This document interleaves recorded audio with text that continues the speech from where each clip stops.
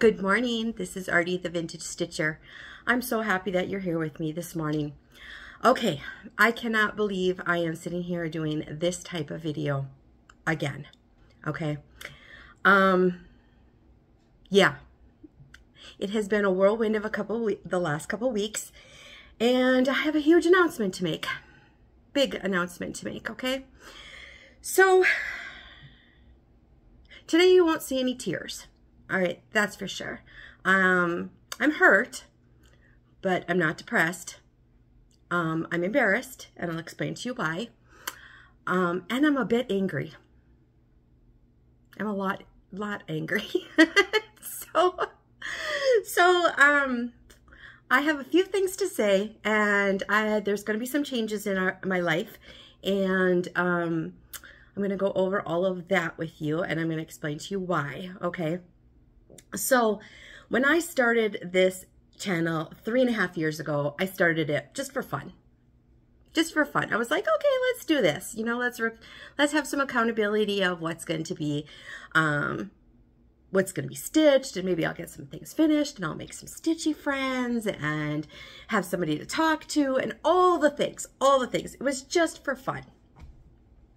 And then I seen it as a challenge, okay? And I'm a person who loves to overcome a challenge, overcome and learn new things, and not be an expert in things, but to really advance and to grow things and to just see where we can go with it, and to learn different softwares and to break the algorithms and just to do all of that. So it slowly became a business. And I have never, ever been shy about telling you I am growing my personal business. My goal is to retire from my job, which was an office manager at a dental office, get my husband to retire early if possible, and to grow this business into something that would sustain us through our retirement. I've never kept that a secret. Never, ever, ever kept that a secret. Everybody has known from day one that the YouTube channel was to grow a business. Okay. The other thing I have never, ever done is used my YouTube channel to be an activist for anything political, religious, any hot topics, I keep all of that stuff completely out of my videos. Any of the hot topics of things that are going on in the world or anything. I have, like everybody, I have opinions, but this was a place for entertainment, okay? I never had any like sly agendas to slip things in there to convince people to do things that were wrong, or to push my beliefs on anybody else. Never. I've kept it very, very neutral. What I have done on this channel is I have grown it, which is great. And I have to say that I love each and every one of you. Each and every one of you. I have over 15,000 subscribers, and I feel like each and every one of you are my best friend. Okay, so I've grown this channel to be successful. I've cracked the algorithm. I've learned the software, and I've overcome that. I have also built my cross-stitch finishing business. I have built my reselling business, and I have built my long arm business. And now this year I have advanced into teaching at events and vendoring at events, which is a huge dream come true for somebody who loves to go to retreats, but can't afford to go to every single one of them all year long. I am still working. I will always have goals in business and stuff like that, but I have reached so many goals with this channel. All right. Now, with all that said, and like I said, I love each and every one of you. Well, 99.9% of you. Okay? There is a small minority of people out there who are making things extremely difficult for everybody in the cross-stitch community. They harass, they berate, they take words and videos and twist them, take them out of context, and it's amazing to me what is going on in the cross-stitch community with this tiny, tiny minority of people. okay? You won.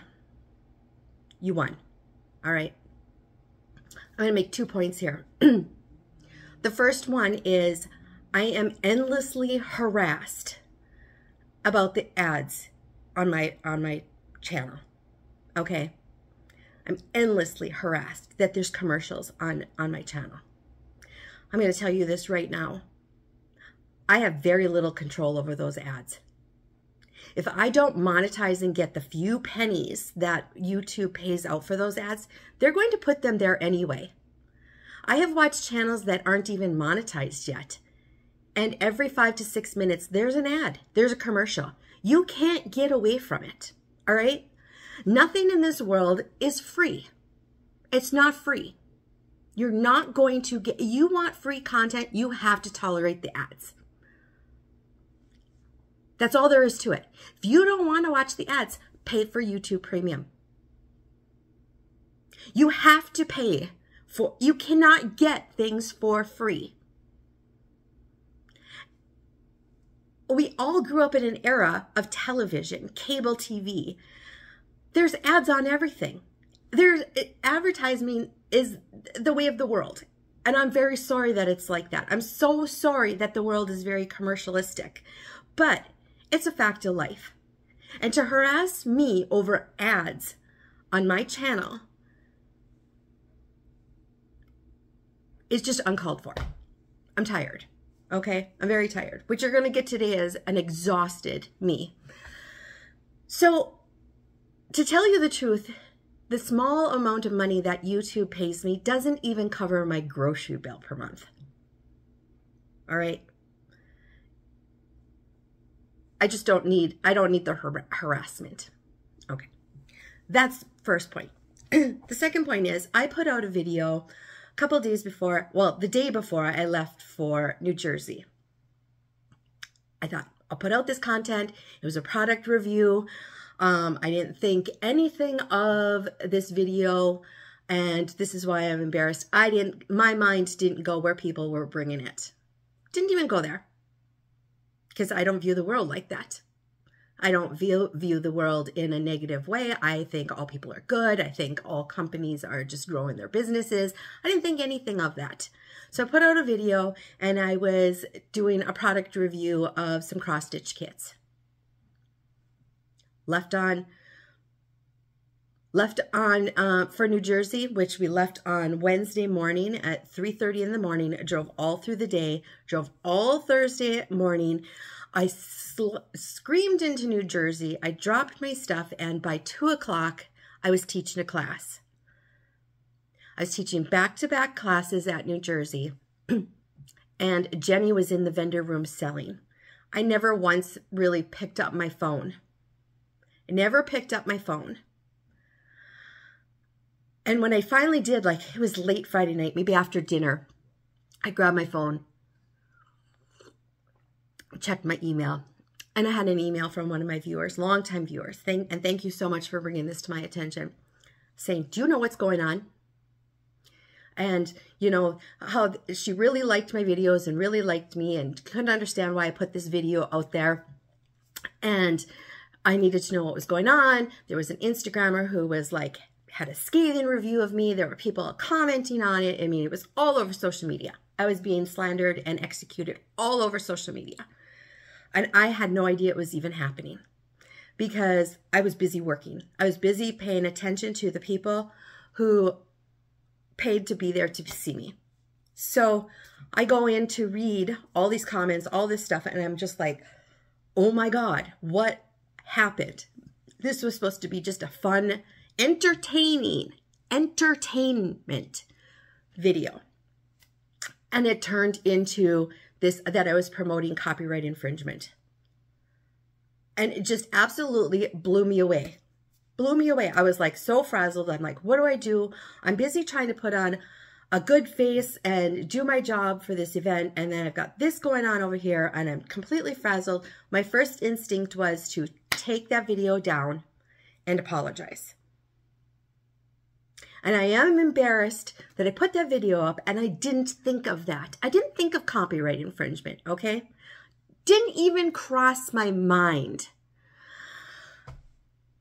But it was taken to an extreme. It was taken to an extreme. So I finished out the weekend, came home. I'm in a whirlwind. I haven't slept in a week because we don't sleep at these events. We are up first thing in the morning until late at night. We are with people. We are entertainment. We are the draw, and we're working. And then we drove 17 hours straight through home because I just wanted to get home at this point. So I slept and I rested and I unpacked, and I've been thinking about this all week. And I knew in the back of my mind I needed to create a video for all of you guys reviewing everything I've done in the last 3 weeks, because I had to take that video down. So there's no content out there for like 3 weeks. I needed to create a video. I needed to let you guys know what was going on. I needed to update you on New Jersey. I needed to do all the things because on a normal day-to-day basis, I get home from these things and I'm so excited to tell everybody what happened and how much fun we had and all of these things and stuff like that. And I just couldn't do it. I could not bring myself to create content. I'm exhausted from creating content that only gets me harassed and slandered and my content taken out of context instead of messaging me first. And the big thing that hurt more, not that you were voicing your opinion about the copyright infringement. That totally, I totally get it. And I should have thought of that. I really did.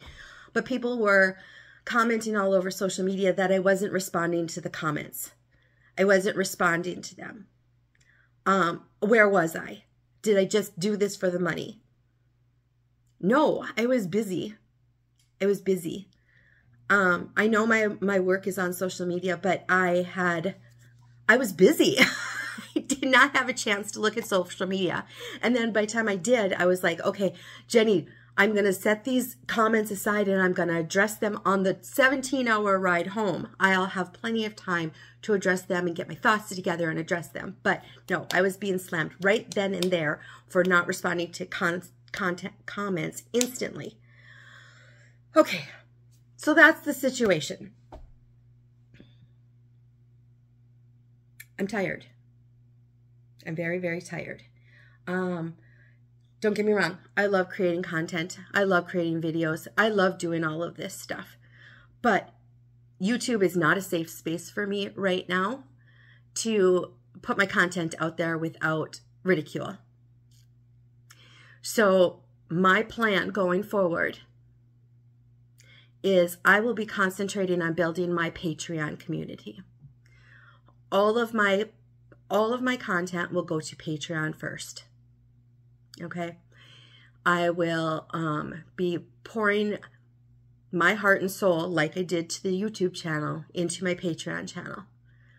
Is this a step back for me? Yes, it's a huge step back for me. It's a huge step back. I feel like I have to start all over again. But I also feel like I have to do this at this time. And so all my content will be over on Patreon. And yes, it is a subscription-based platform. Hopefully I'm giving you enough content for the prices the tiers that I have set up, that the people who love me and enjoy my content will be able to come over and join me over there.